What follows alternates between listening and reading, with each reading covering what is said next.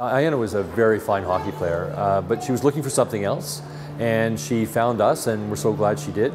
Within about a year, she sort of, mastered the long blade enough that it felt reasonably comfortable. But she was happy with being on speed skates the first time she ever went on them, and she immediately loved it. There was no turning back. The smile on her face said everything. In her first year, she was moving at 30 kilometers an hour very quickly, but she didn't have the technique for it. So every time going into the corner was an adventure. Was she going to get out in one piece? She travels now at 37 kilometers an hour, going around the corners, and she's as smooth as butter. It's amazing to watch.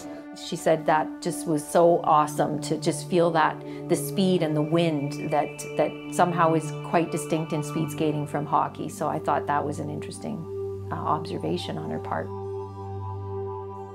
She's almost like a dream member of our team because she's always asking questions, always wanting to kind of get in there and figure out what's the next technical hurdle. What do I need to do to get better? Her dedication to training off ice has been an inspiration for a whole bunch of our younger skaters. She has set the standard for everyone in the club. All the coaches have been there for her along the way, encouraging, when there were down moments, there to pick her up and help her to get back on track. Many of them are volunteers, and so they're there because they're committed to the athletes, and that they are there is fantastic.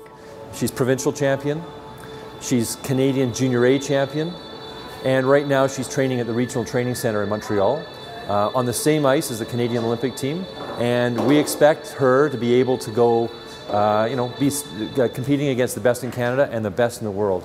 And for us as coaches, I think the Leaside Sports Hall of Fame is so wise to choose her as Athlete of the Year. It's because we know that there's more to come from her.